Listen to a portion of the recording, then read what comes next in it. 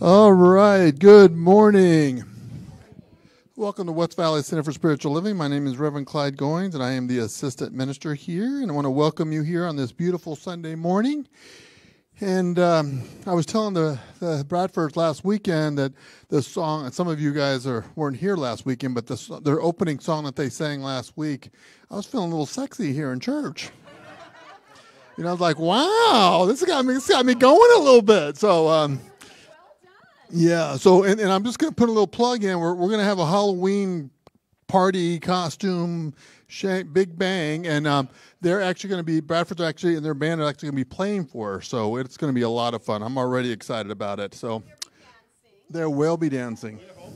Yes. So anyways, I'm just so grateful that we have them as our musicians. So, all right. I'm the grateful one, though. Thank you. All right, so before we get started on the announcements, I have one important announcement, and Karen is going to come up and share with you her information about her workshop coming up. I got scared. Hi, everybody. First of all, I would like to thank the board for hearing all of my crazy ideas, because I do have them. They keep me up at night. I am an artist. I'm working as an artist now, which is really exciting. Reverend Karen said, how can we bring art to our center? And I said, I'm your girl. So the workshops that I have put together are on a sheet that looks like this. They're in the bookstore. And how many of you practice art? How many of you want to practice art? And how many of you are ready to let go of any judgment that you might have? Yes. So this is, you need no experience to come play with me. And while I'm up here, the board approved my idea to do a mosaic on the bathroom floor back here. So I am looking for dishes, pottery, flat plates, and platters. So the first class will be August 8th here. It's called Mixed Media Color Wheel. And we will have fun doing collage and learning about color. Okay, so come play with me. Thank you. Thank you, Karen. I'm really excited. I love art, and I always feel that when you are playing with art in any form, you're dancing with the divine.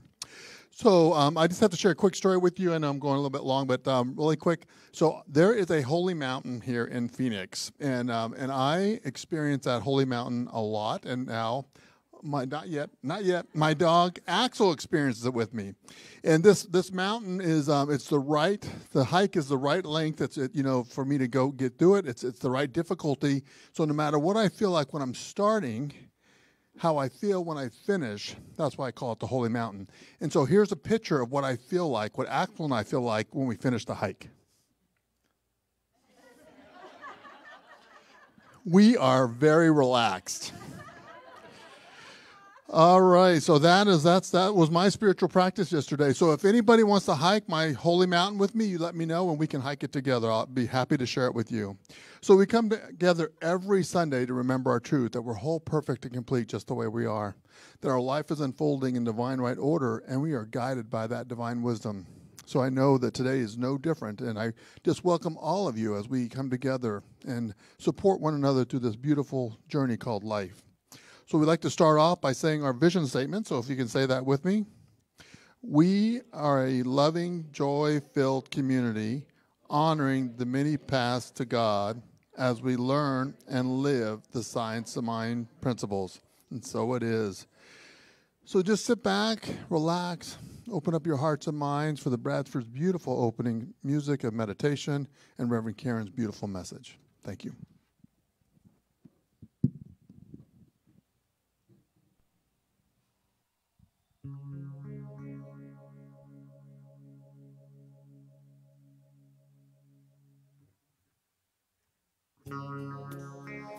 So just take a deep breath.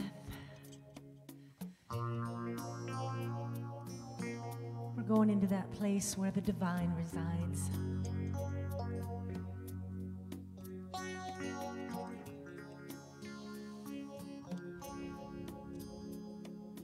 I will make a quiet place,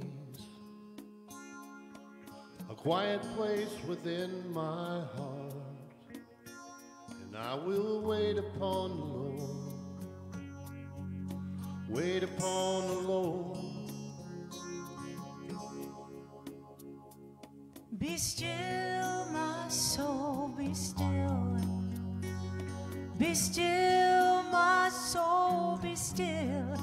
Be still and know.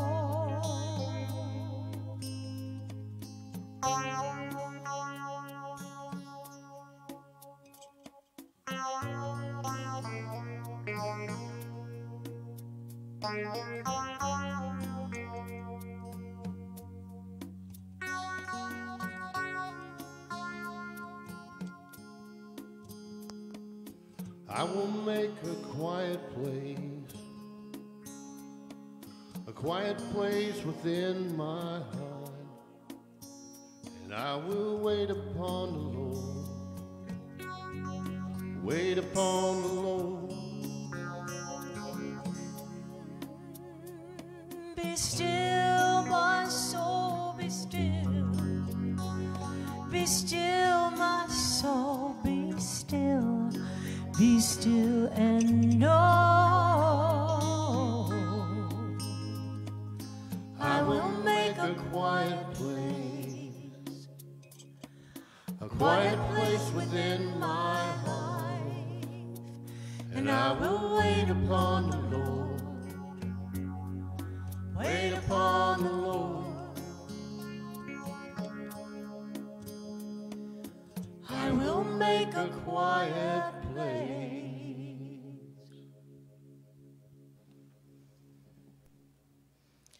Be still and know that God is right here in this place.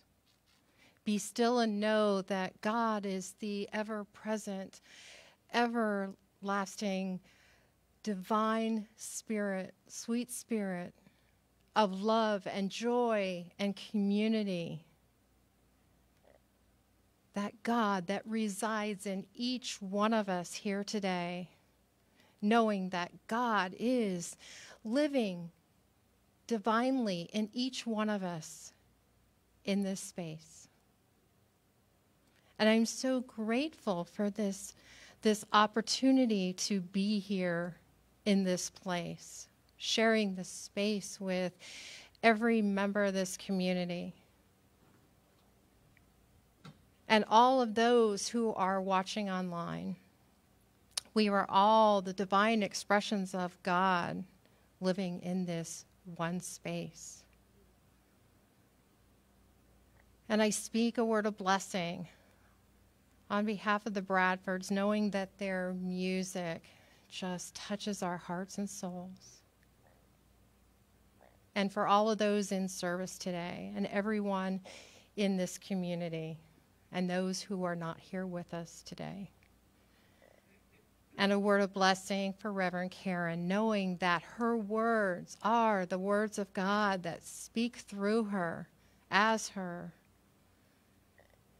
and that we are here to receive the divine message of God through Reverend Karen. And a word for all of those other faith traditions, knowing that there is only one path there are many paths to the one God. And with great gratitude, I release my words into the law, knowing that it is already done. It is so, and so it is. My reading today is from Oneness, Great Principles Shared by All Religions. And it's from a section called Follow the Spirit of the Scriptures, Not the Letter. Individual religions, like different nations and cultures, have unique characteristics. But these characteristics are only the surface aspects. The fundamental principles at the heart of all religions, like those at the core of all cultures and nations, are universal. For this reason, the letter of the law, or the surface meaning found in the words of the teachings, are not as integral as the spirit of the law, which is universal and shared by all religions and cultures.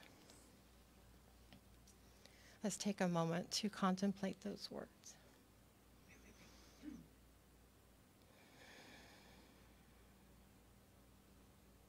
And so it is.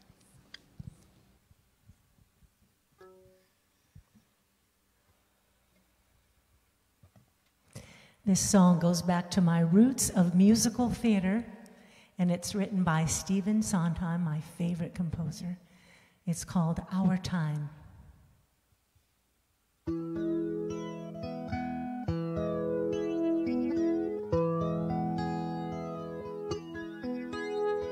Something is stirring, shifting ground, it's just begun. Edges are blurring all around, and yesterday is done. Feel the flow, hear what's happening, we're what's happening. Don't you know we're the movers and we're the shapers, we're the names in tomorrow's papers. It's up to us now to show 'em.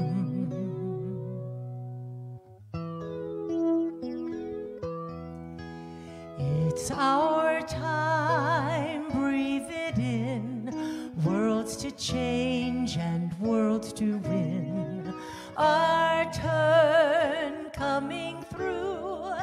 Me and you, yes, me and you.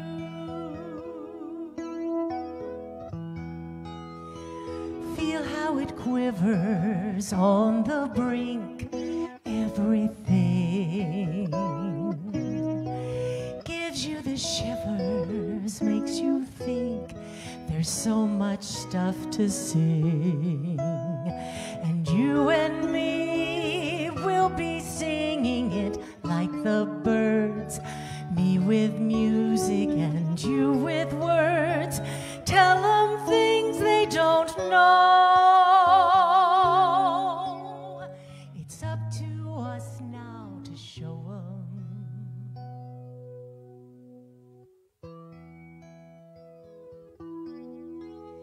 It's our time, breathe it in. Worlds to change and worlds to win.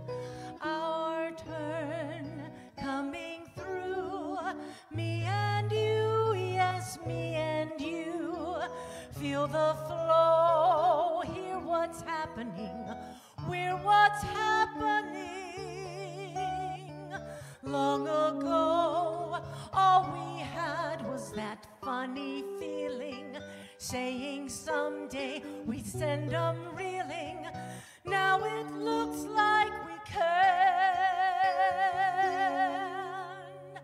Some days just began. It's our heads on the block. Give us room and start the clock. Our dreams coming through. Me and you, yes, me and you. Me and you, me and you. Me and you, me and you. Me and you.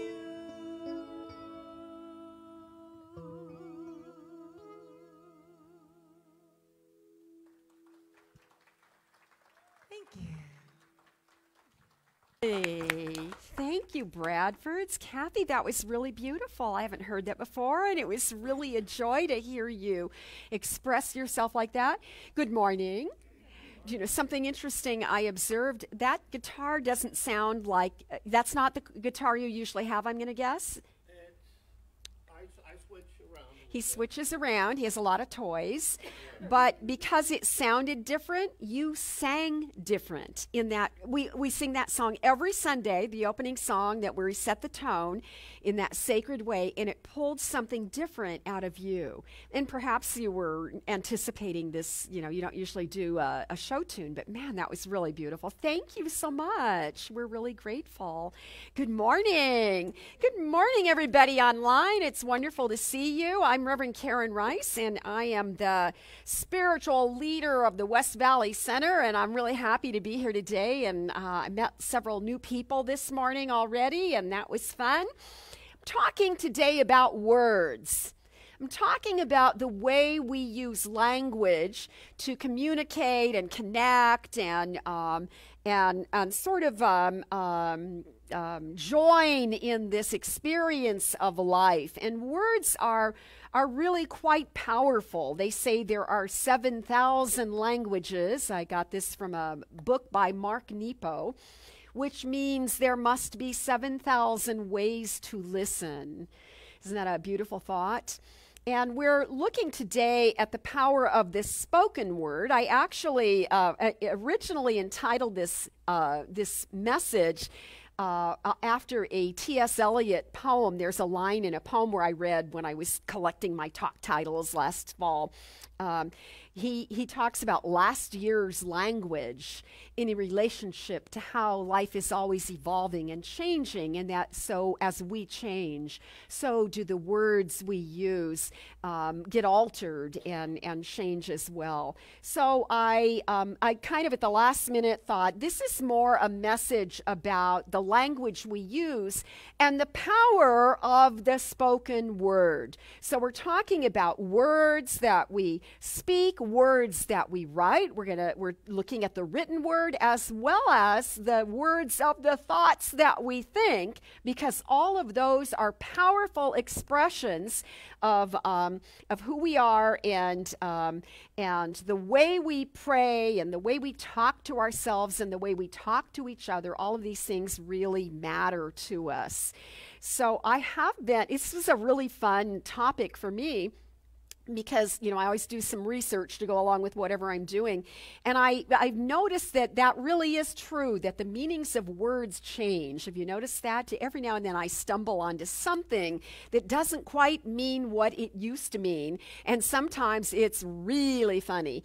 And I was talking to my sister. I have one sibling, and she lives in Michigan. And I was talking to her on this video chat that we do on a regular basis. And I said, do you remember when Mom used to call fabric softener cream rinse? Did anybody else call it cream rinse? Like, yeah. And we also called the hair conditioner, we also called that cream rinse. So, now we're a little, we've cleaned up that language so that I continue to say, oh, I'll ask my daughters. I bought too much cream rinse. Do you guys need some extra? Anybody need some cream rinse? And they'll go, what are you talking about, Mom? So the meanings of words change. And, I've said this before in here, but, they are always adding words to the dictionary. And that will always be the truth about words and our language, because it's alive. And so it'll never be done. We'll never discover all the words. There will always be more words that come to us that we begin to use in our languaging. Some words fade away, others take on new meaning. And do you ever wonder who decides what words get in the dictionary? Well, they actually it's a job.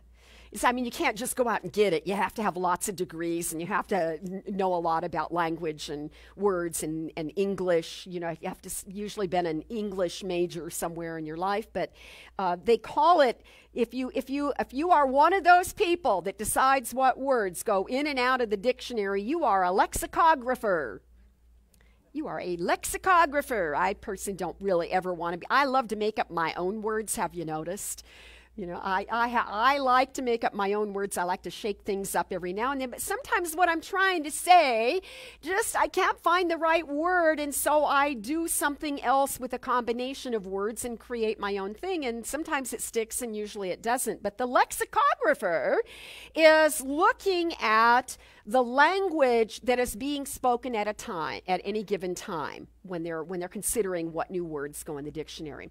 So it's not that they're telling us what words are real words and what words are not real words. It's that we are telling them.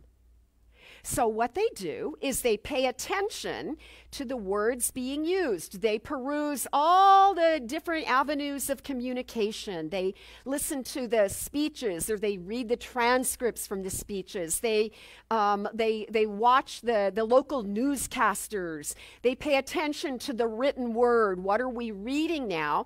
And they discover at some point that when a word is being used by lots of people, and they all agree on the meaning, they're all using it in the same context, then they might be on to something. But the final decision happens if they believe there will be a lasting significance to the word. Is it gonna stick around? And once they make that decision, it looks like it's gonna be around, then it enters one of the dictionaries. So Webster was one of the first lexicographers, and there are lots and lots of them today, and they don't always agree, but eventually we tell the dictionary editors what those words are going to be by the way we use words and language. I Googled an article on the evolution of language. Did you hear what I just said? I Googled, and you know what? Everybody here probably knew exactly what I meant. I used a search engine. I looked for what I could find on the evolution of language. I Googled it, and Google, as of 2006, was officially in the Merriam-Webster dictionary. In 2006, you know who used it first and who popularized the term I Googled it? It was first heard in 2002 on Buffy the Vampire Slayer. And it went over so well on Buffy that we picked it up, and people start using it. And then by 2006, when you Googled something, I don't know about you, but I wasn't Googling yet. I was still asking Jeeves. Do you remember Jeeves? Did anybody else start on Jeeves? Jeeves was a butler, right? I see some hands. A butler, and and he wore a little towel over his hand. And eventually, it wasn't politically correct anymore, and they dropped it down to ask.com, and I don't even know if they're still in existence now, because now we all Google. And you know what? We don't even all Google.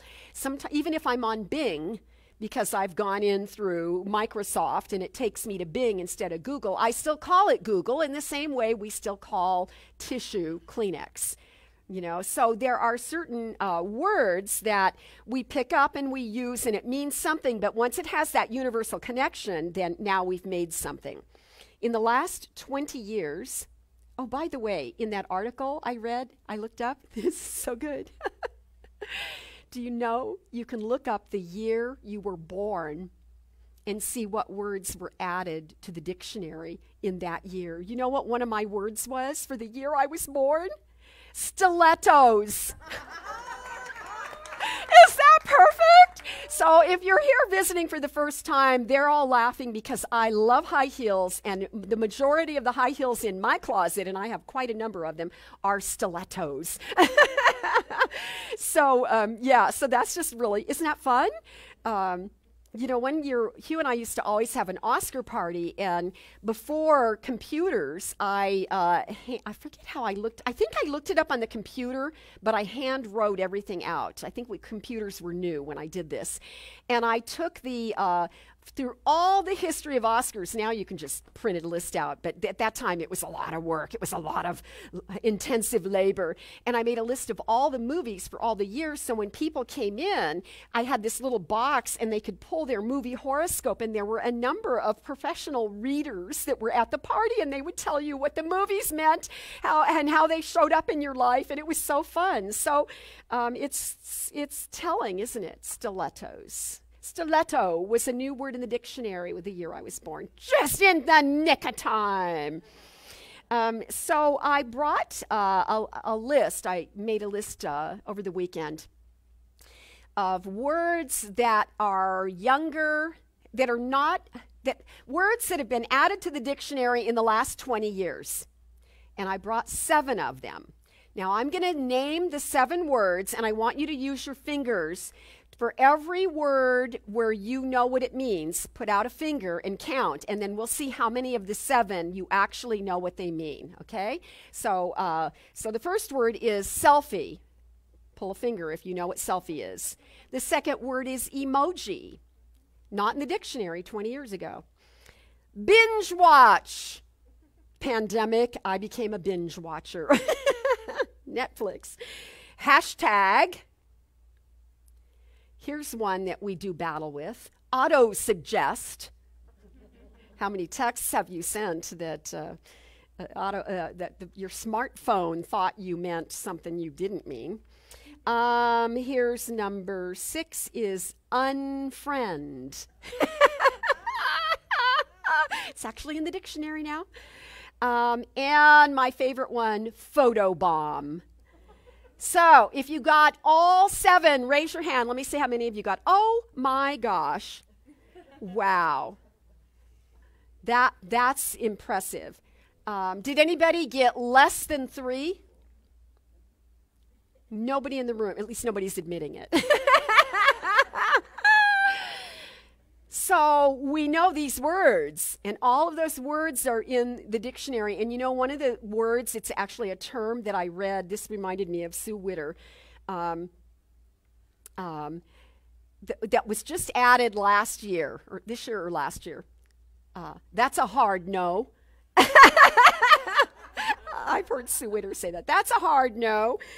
So I don't know where you pick up all this stuff. Where did we learn all this? But we know all this now, right? These are all terms that are pretty familiar to us because the times change, and you don't have to change with the times, but we change anyway. I have this beautiful quote that comes from the Tao Te Ching.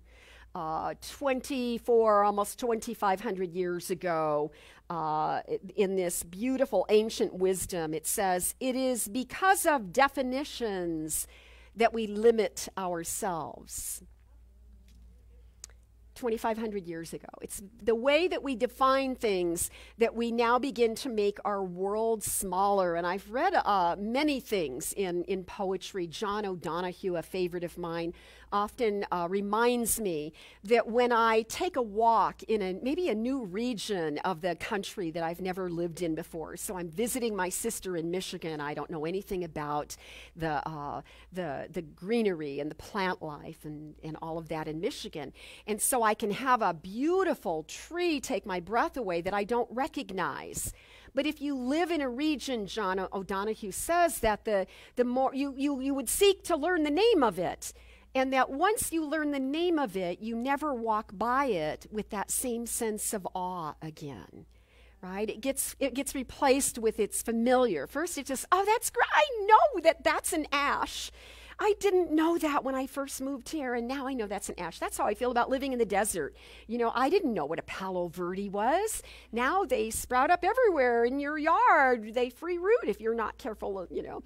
So that once you name it, we begin to diminish the awe of it, and that's what that means. In fact, last week I used a similar quote. I spoke of the way Carl Jung says, when you, too much literalism kills our spiritual instinct.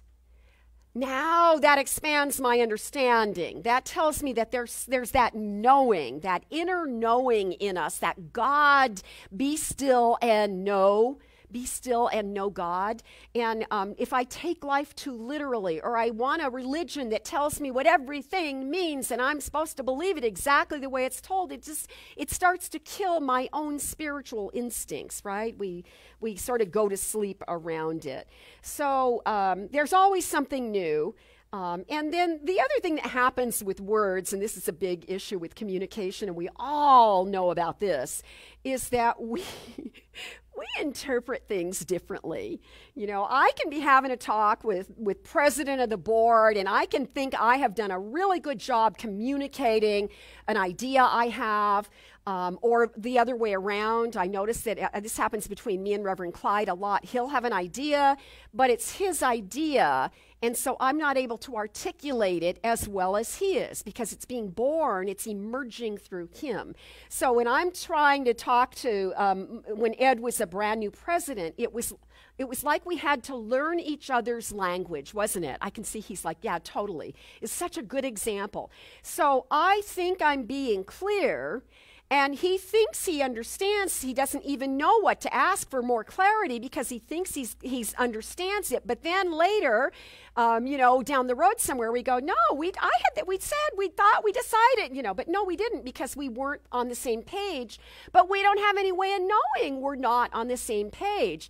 And so life is a brilliant, beautiful example of how words have meaning and power, and that we could almost never have enough clarification, and that we shouldn't take it too literal. That Ed and I think that one of the greatest things we did was we learned to soften up a little bit and not take it as seriously as we did in the, when we were learning how to relate to each other. So Ernest Holmes is a great interpreter of words. In fact, he has a big old, in the back of the Science of Mind textbook, is a very thick glossary that most people don't even know it's there. You could look up surprising things in the back of that book and see how he defines them so that you can have a better understanding of our spiritual teaching. Now, one of the things in the front of the book, one of the things I stumbled on when I was getting ready to prepare this message was a chapter. It's actually on page 64, I happen to remember that, Ernest Holmes is telling us his interpretation of the creation story, the story in the book of Genesis that talks about how all things came to be. And so Holmes starts his descriptive, he's going to tell us his version of that story, and he says, let us restate the story in our own words. I can hear him speaking. Let us restate the story in our own words. And I'm immediately thinking, no, those are your words. I don't think they're my words, but I'm certainly interested in what you have to say, which is really the key to all communication, to be curious, to be interested. So he tells this whole story of creation, his version of the biblical explanation of how life came to be. And he tells it in terms of how humanity became conscious, how consciousness came to be on the planet. So specifically now, we see there's a story of creation in the 7 days. And there's actually 2 versions in the book of Genesis, and they're written in, you can tell they could not have had the same author because the languaging is so different, one from the other. But he's taking the story of the physical creation in the 7 days, and he's applying it for us to understand how consciousness works and how our lives become the way they are. So he says that it starts that in the very beginning there's God. In the beginning God. First there's God, this supreme intelligence of all the universe, and God desires creation. And God is constantly, therefore, creating. And there comes a point where God desires, God creates the earth, God creates the plant life, God creates the animal life and the birds in the sky and the fish in the sea. And then there's a desire on the part of God to have a consciousness. God desires to create a being, us, of us, a being who can respond, that God can interact with. God wants us to be in creation. And Holmes also says to respond and to understand him, that is to say God. So God made man from the essence of himself and clothed this subtle essence with definite form. Voila! Physical body. And there we are. So it's a story. He goes on to say, And God decides that this being, us humans, must be spontaneous, not automatic, not automated like some sort of puppetry. In other words, we will have choice, we will have free will, and that is the desire on the part of God for the way we are to be. And humankind will have dominion over everything less intelligent and shall name everything. Okay, so he's talking, Ernest Holmes is using this in this reference that this is the word, the power of God's word, the power of God's thought, the power of God's desire to have this relationship with something, some being that can respond to God, then becomes humanity. So this whole idea of the Word as Jesus now becomes a bigger story. Yes, Jesus, but Jesus is the elder son, the elder brother. The elder brother, not son. Jesus is the Son of God, as we are sons and daughters of the divine, all created in the image and likeness of God. And so God gives us dominion, and then we name everything, and we name everything in our lives. All right? You have an experience, you move through a condition, and you tell a story about it. First, you tell the story to yourself, like, what the hell was that? Why did that happen? What did I do that made this happen? How could I do this different? So you start tearing it apart. You start analyzing it so that you can have an understanding of it and that you can participate in your future choices so you don't repeat the ones you don't want to have repeated, and you can repeat the stuff that you enjoyed creating in your life. But you are naming it all. To name something is to call out the nature of it. So we are always naming things in our life. We're naming things good or bad. We're naming our day productive or not so productive. We're naming what's important and what doesn't feel as important. And as we then put that name on those circumstances around us, they are our truth. But just as words in the dictionary change, we too can change the words we tell ourselves. And that's what Holmes is trying to communicate to us when he's telling us this story of creation, the creation of consciousness, because we are in charge of monitoring our own consciousness. We have the opportunity to be conscious and in actual choice of our life as much as we want to. And so he tells us this beautiful story of how we create reality in our own lives. And then he goes on, and this is how he ends it. And this was actually going to be my original. This is the quote I used in my little blog this week. Then he says, "The reader need not be startled by this rather human narrative. Remember, we are putting into human language a story which can only be imagined." And so for me, that sounds like he's sort of saying, it's just my interpretation. Don't take it too literal. What if there's just another way of looking at this so that we can own some of the power of our word and we can begin to change our lives? In the beginning, God, right? We're created in the image and the likeness. If that's how all creation came to be, no matter what version of the story you're looking at, in the beginning, God, that's where we start. As we want to empower ourselves and have some control over the circumstances of our life, we remember in the beginning there is a power and a presence that is greater than I am, and I can align to it, and I can use it, and I can remember it and speak about it and live my life aligned to it. One supreme being, one creator, and I am imitating the act of creation in all of my choices every day and all the time. So it starts with the word, starts with a thought, it starts with a desire, and we are always creating and participating in the circumstances and conditions of our own life. we use the very same power of the word that God used to bring all things into creation. We use the very same power. This is a big spiritual idea. It's a little tricky to wrap your mind around it, but there's something important, and it is emphasized in this teaching.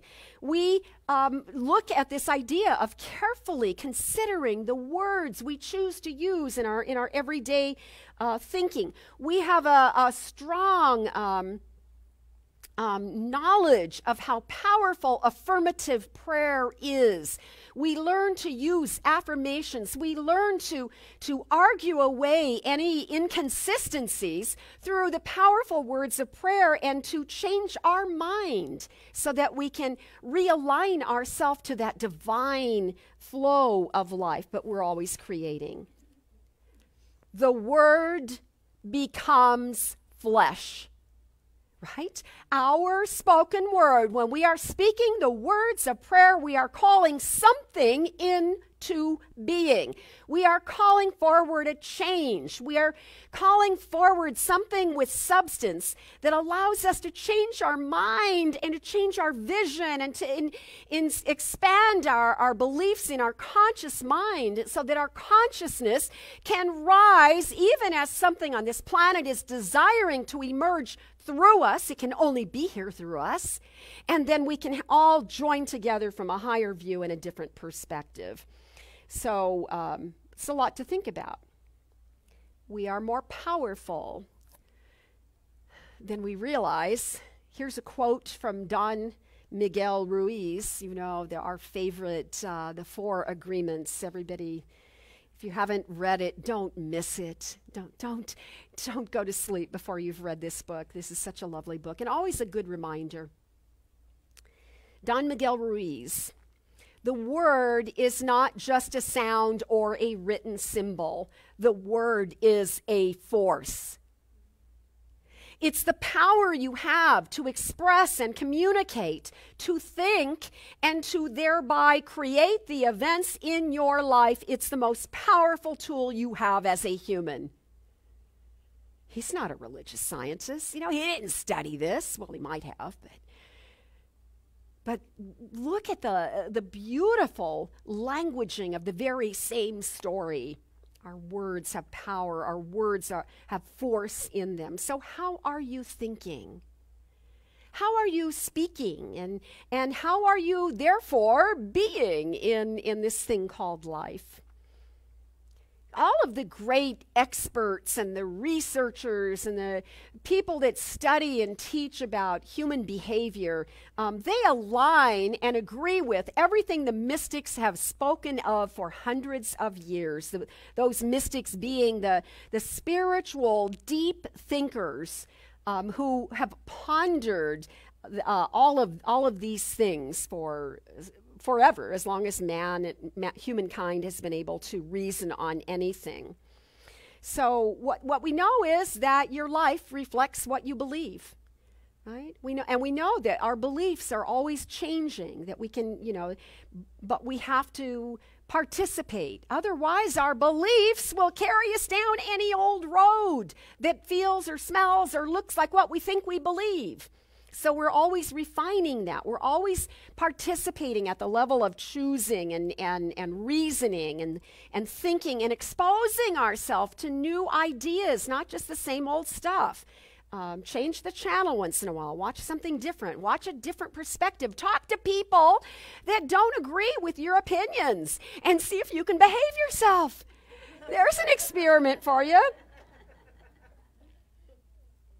Because the bottom line is there really are no right or wrong beliefs. See, I'm not going to stand here and tell you what you should or should not believe.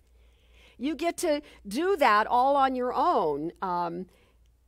The reality is, however, that we are always naming the things in our life, and therefore calling the nature of those names more prominently into our life. So, are you naming things in a way that pleases you or not? Because if you're not liking the way your life looks or the way the world looks, it starts with the way we change our own mind and then strengthen those new ideas. I think that life is more like a course of study. It's, like school, earth school, I hear people say sometimes. And what that means is that we are constantly putting more pieces into the puzzle of our understanding.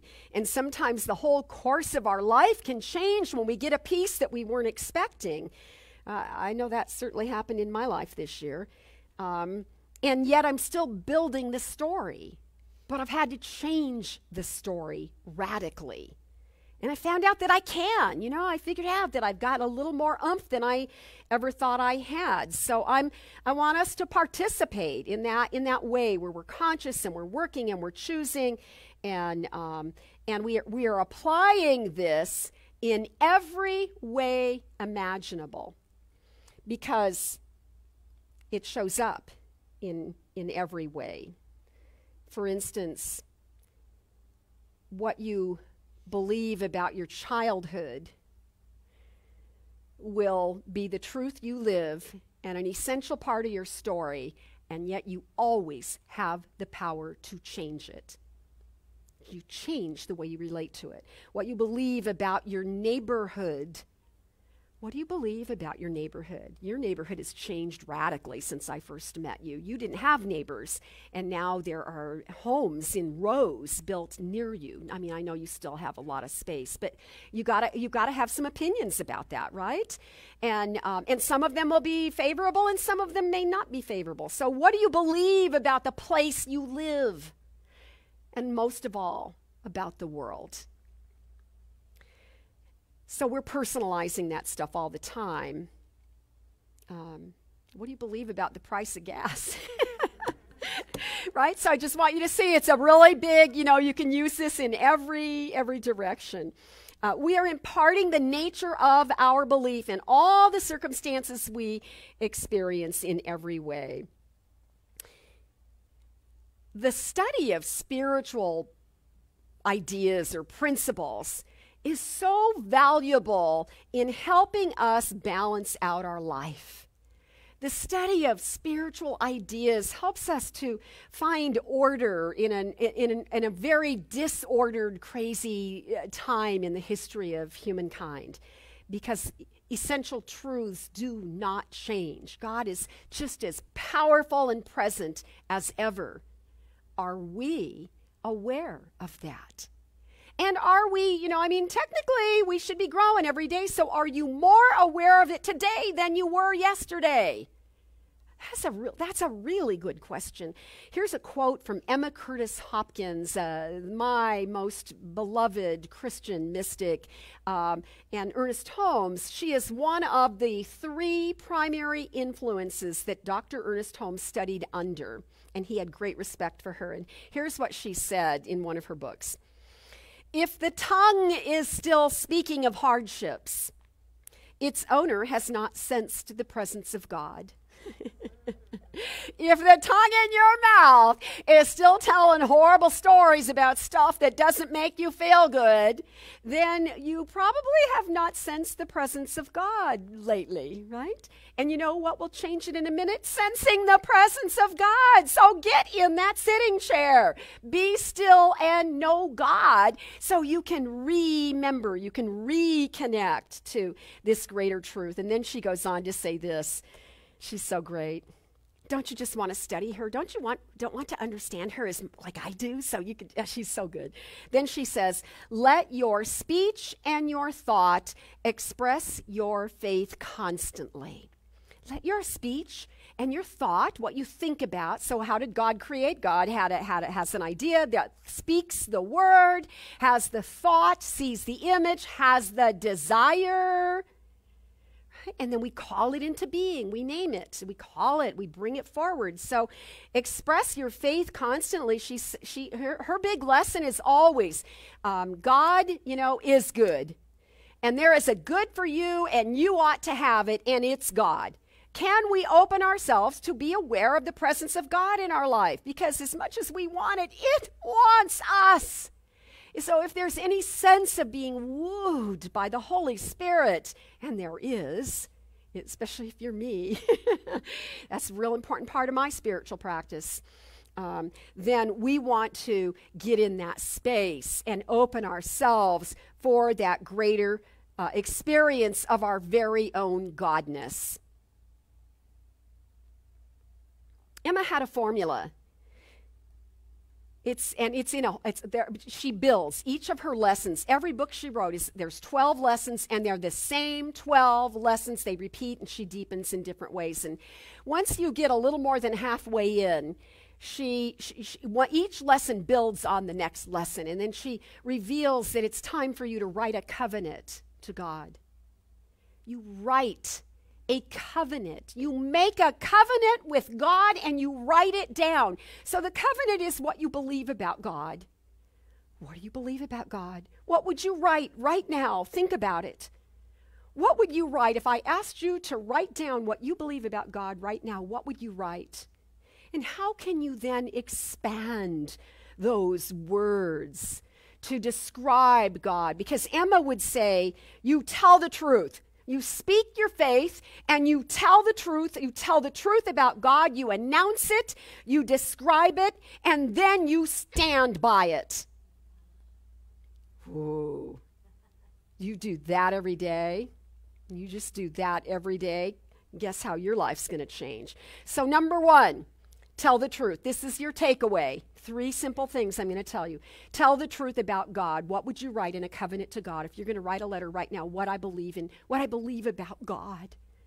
What is that truth, and how do you stand in it? And can you speak about it and describe it and announce it and have it on your mind all the time? Tell the truth and use those words. And then number 2, she says, write it down. This is where you write the covenant. You write it down, write it down. She even says that if praying out loud is difficult for you, if it's hard for you to make affirmations, and sometimes I struggle with affirmations, you know, like I'm not a traditional, you would know that if you know me, I guess, but you know, how you write it down. If it's hard for you to speak, if you're not good at praying out loud, you write it down, and then step number 3 is that you read what you have written down. You read it every day. You read it every day. You read it every day, and you read it out loud. So you only have to do the work once, although I would say that I do it pretty frequently. Develop a habit where you're reading something and it interests you. Stop. Rewrite it. You should see my books. You know, I rewrite right at any place there's a little, I'll turn the book sideways and write in the, you know, rewrite exactly what those words are. Or sometimes if I'm reading a mystic like Emma and it's a little hard to grasp, I will rewrite it in a language that I speak, that I understand. I will take her words and I will make them make meaning to me because I can feel what she felt when she wrote them. And then I reread it. Right? And then I reread it, and I reread it. Maybe I even post it. You know how I tell you that? I post little notes everywhere in my life where I will sit and read them. And pretty soon, you begin to embody them. So step 1, tell the truth. Describe it. Step 2, write some stuff down. And then step 3 is to read what you have written. Before I started ministry school, I decided I should reread the entire Science of Mind textbook. I had about 1 month, and I reread the entire Science of Mind textbook, and I did it with a notebook. I actually had a virgin, unmarked copy of the textbook because I didn't want to know anything I used to believe. This is a change in my life. It was 2004. This is a change in my life. Most of those words weren't on that list yet. We're not in the dictionary yet.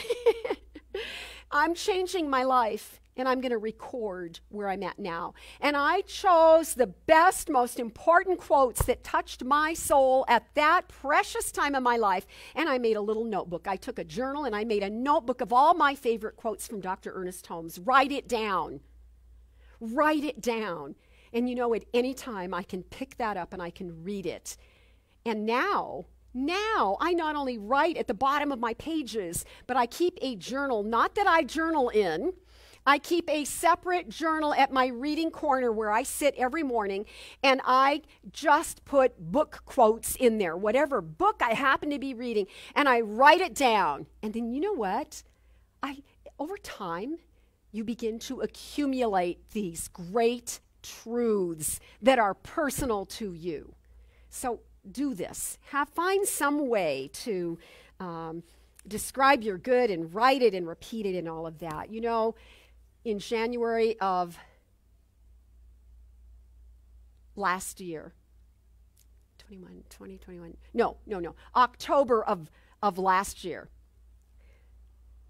October of 2021, the Barna Group did a survey of ministers. That they had been surveying these ministers for some time because of they were putting attention on the decline of church. What's happening in the world that people are not attending Sunday services like they used to. So they do this survey. They did it on a regular basis, but in October of 1921, 42% of the ministers surveyed admitted that they have seriously contemplated leaving ministry.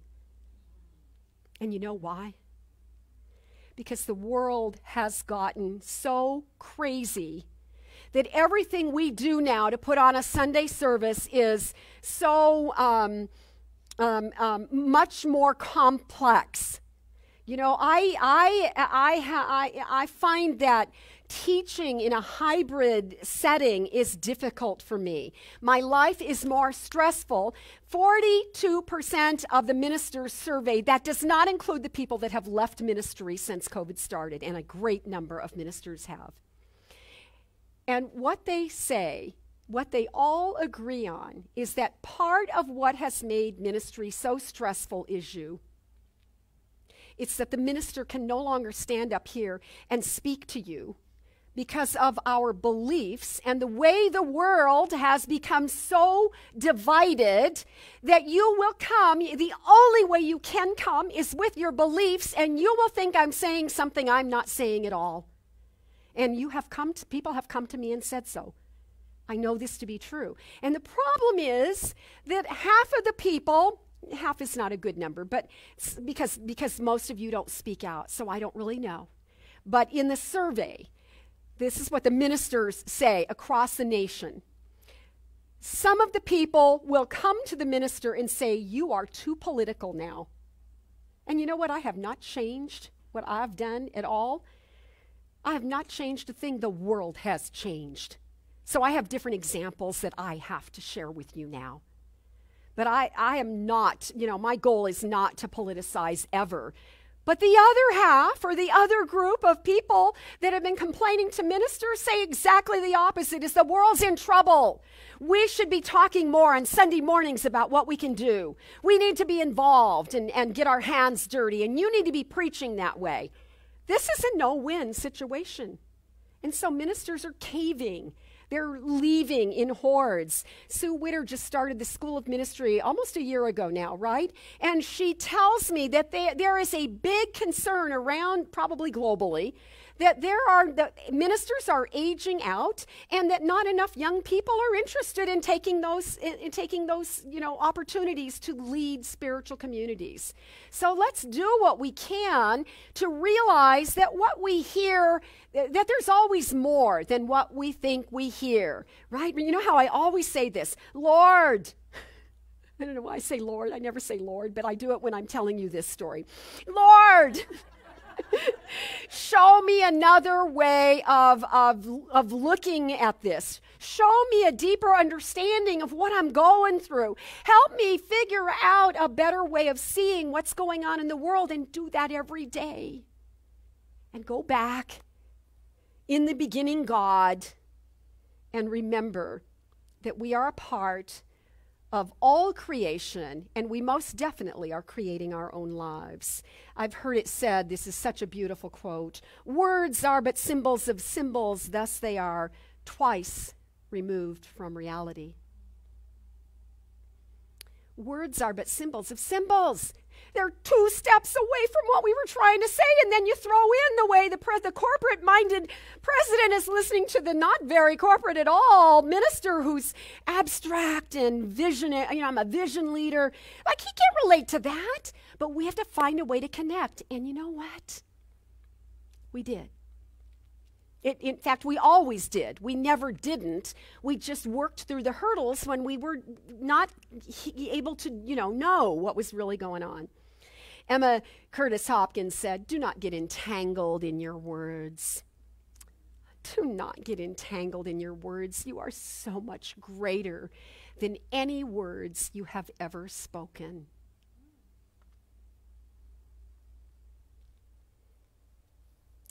Our words matter. The meaning of words makes a difference.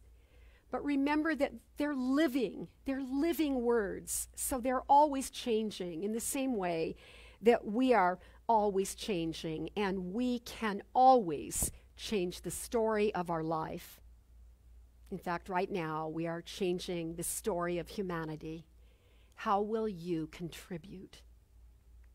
And that's what I wanted to say today.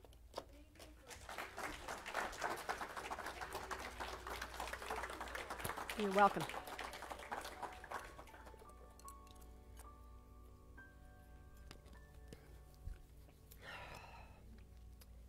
We want to pull some power in this so that we can not miss the gem that's here for each and every one of us. So take a breath.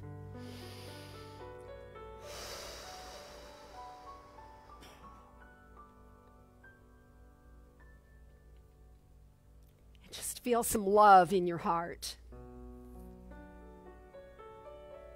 Soften your heart so that we can open our minds and we can open our hearts and we can call in that divine wisdom and recognize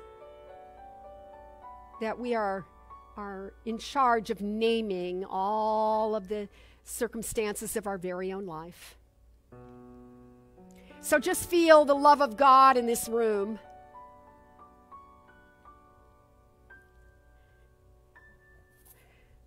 Open yourself to receive the good that is here, right here. Feel that powerful presence of God that is greater than we are. We recognize that indeed we have been created in the image and the likeness of that which created us, and therefore we have this amazing ability and the desire to name more goodness in our own individual lives. I feel the love of God, and I know that it is a guiding light. It is a force for good on this planet, and it can never be held down. It cannot be limited in any way. Any sense of darkness or evil is met its match when the light comes on. Then the night is over and the dark is gone. And the presence of God is that power. It is that love. It is that force that restores a perfect balance in our individual lives and in the lives of all of humanity. Things naturally desire to be restored and harmonized in some perfect order. And it may be in a way that is beyond our understanding. And yet, this is the way life works. So I rejoice in naming that good, in calling forward perfect health, so that everyone at the sound of my voice is quickened in that inner way, that interior way, in which there is a perfection that sparkens and enlivens within us, allowing us to shine our own divine light, allowing us to be restored to our wholeness, so that the perfection is revealed in our living. And the same is true in our relationships. And the same is true in our finances. And the same is true in this spiritual community. So I give thanks that we are willing to come on a Sunday morning and expect that a precious gem, that we will unearth some kind of treasure from our willingness just to sit in a chair and to open our hearts and our minds and allow God to be the gift giver.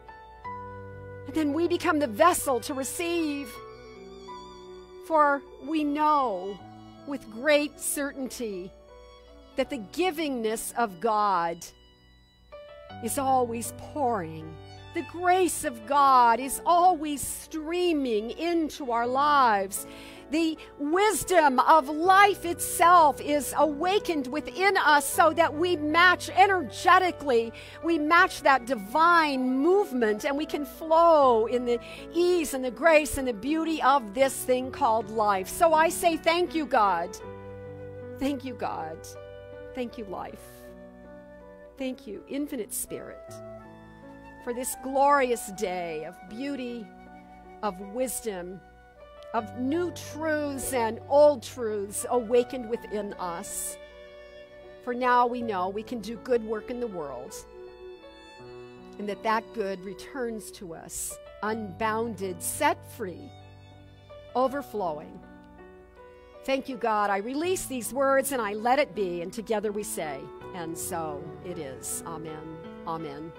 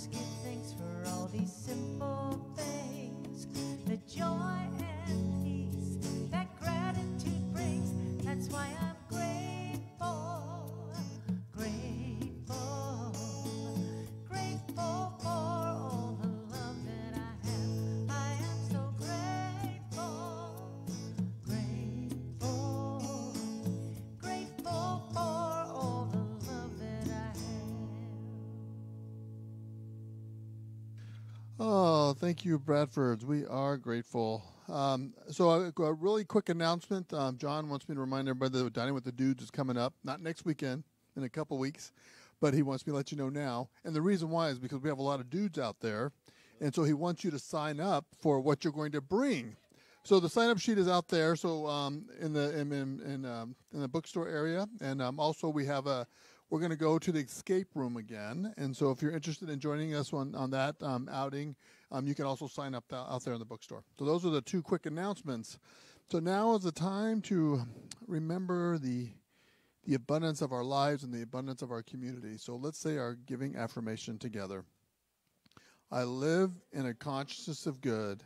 Divine love blesses and multiplies all that I am, all that I have, all that I give, and all that I receive. Thank you, God. And so it is. Please rise for our last song.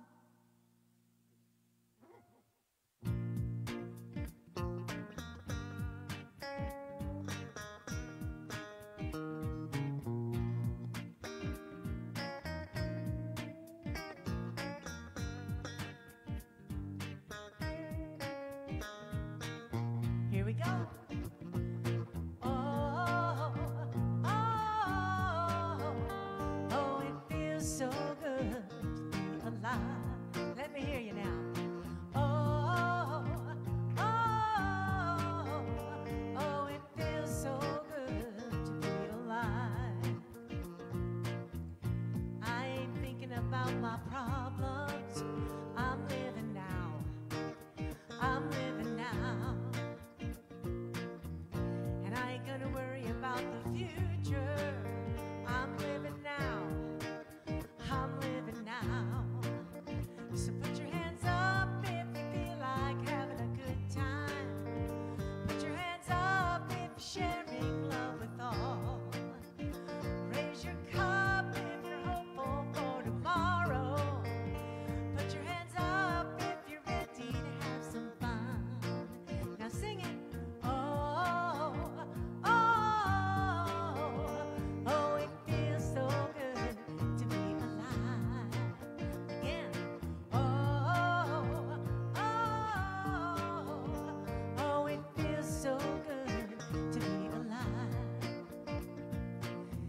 Feels good, don't it? Feels good, don't it? Only got one life, live in the moment. Feels good, don't it? Feels good, don't it? Only got one life, live in the moment. Feels good, don't it? Feels good, don't it? Only got one life, live in the moment. Feels good, don't it? Feels good, don't it? Only got one life, live. Oh, oh, oh, it feels so good to be alive.